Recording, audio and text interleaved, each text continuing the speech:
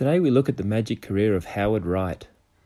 After a 4-year college career at Stanford, Wright declared for the 1989 NBA draft but wasn't selected and spent a year honing his skills before signing as a free agent with the Atlanta Hawks prior to the 1990-91 season.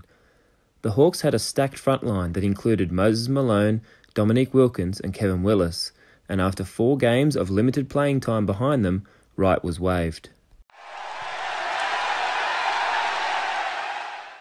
The Magic liked the look of the burly young big man, and in November they waived Mark McNamara to make room for Wright on the roster before a West Coast road trip. Coach Matt Guokas turned to Wright immediately in his first game against the Warriors, playing him 24 minutes as he almost had a double-double with 9 points and 10 rebounds. 5 days later in Los Angeles, Greg Kite was in foul trouble and Wright played 30 minutes and scored 13 points.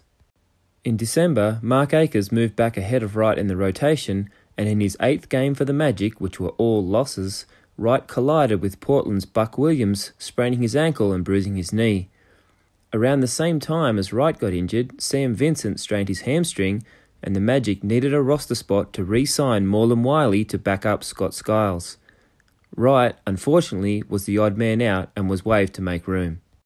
Not long after, Dallas signed Wright to a 10-day contract, and he played 3 games for them, including one against the Magic, less than a month after Orlando had waived him.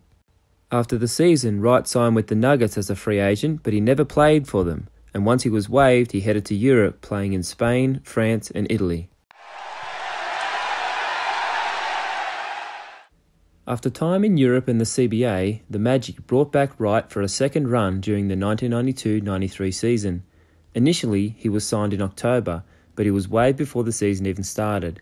In April 1993, Terry Catledge was placed on the injured list, and Wright was signed as a third-string big man to try and help as the team scrambled to make the playoffs.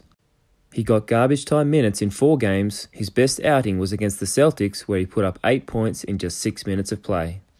After the season, Wright headed back to Europe, where he played out the decade in leagues in Spain and then in Japan before retiring.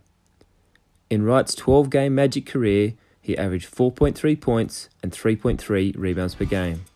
I hope you enjoyed this look at the Magic career of Howard Wright.